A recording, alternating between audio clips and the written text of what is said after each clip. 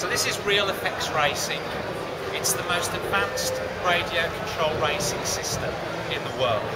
It uses artificial intelligence and 2.4 gigahertz on the chip. What that allows us to do is for the car, as it goes round the track, to read exactly where it is on the track 200 times a second.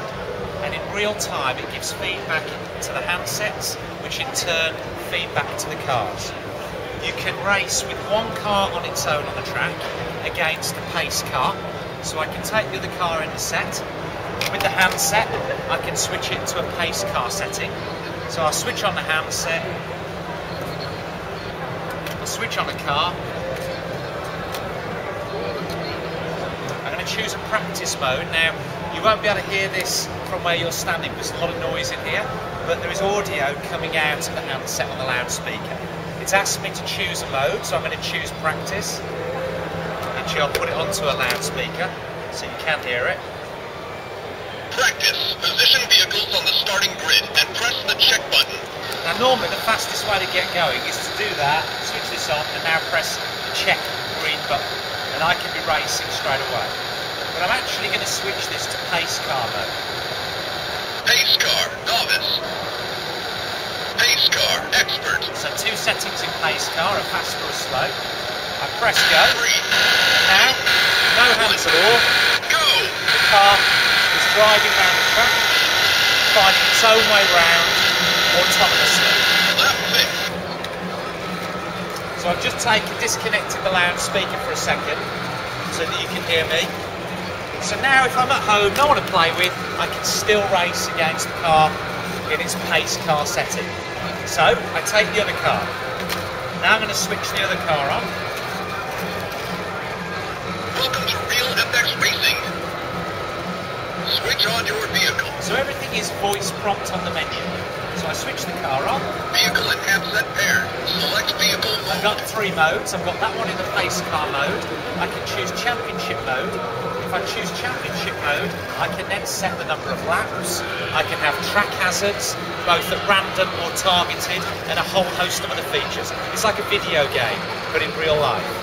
But I'm going to choose practice. Practice. Position vehicles on the starting grid and press the check button. So I'm going to put the car down now and race. The opto sensors, which is where the artificial intelligence is in the cars, is underneath. You've got an opto sensor at the front and the rear, and these act like the car's eyes. They're reading the track 200 times a second. 3, 2. I'm going to squeeze the accelerator, Go! and without even looking at the car is following about the middle of the track. Went a little bit too quick there. Every time it crosses the line, Lap 6.9, right. it tells you how fast that lap was. So now if I add steering, Lap 7.36. I'm going to go for a lap record. Whoops. Lap 5.42. Lap record. Lap 5.1. Now I'm adding steering. So I'm going to show you what I'm doing now. I'm not just squeezing it and letting it follow itself around that track. I'm also, as I get towards the bend, using the steering control so I can take a tighter line in. So if I slow this down and show you my steering, I can steer left or right. And I add that to the speed so I can take a tighter bend, accelerate down the straights, try and overtake my opponent on the inside or the outside of the track. Whoa!